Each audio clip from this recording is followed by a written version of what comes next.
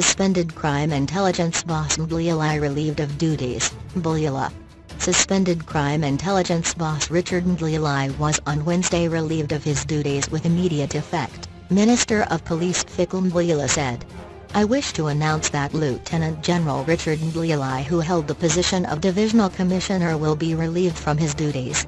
SA has seen 12 acting Divisional Commissioners. This alarmed me greatly when I resumed my duties at the police. It's now fixed, Mbalula said on Twitter. He said he instructed newly appointed National Police Commissioner General Khehla Sitole to appoint a new Divisional Commissioner. I have instructed General Sitole to henceforth set out to appoint a fit and proper man or woman into the position without further delay. Again, I am saying we have no time to waste time.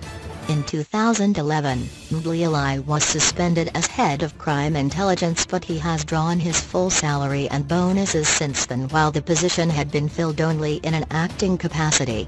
Meanwhile, Mdluli and co-accused former policeman Thembani Mthunzi are facing charges of intimidation, kidnapping, assault with intent to do grievous bodily harm, and defeating the ends of justice for the 15-year-old case relating to the 1999 kidnapping and murder of Upa Ramajib.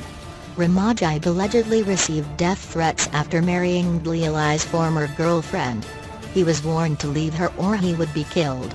Ramajib had reported the threats to the police before he was killed. A case of attempted murder had been opened by the police.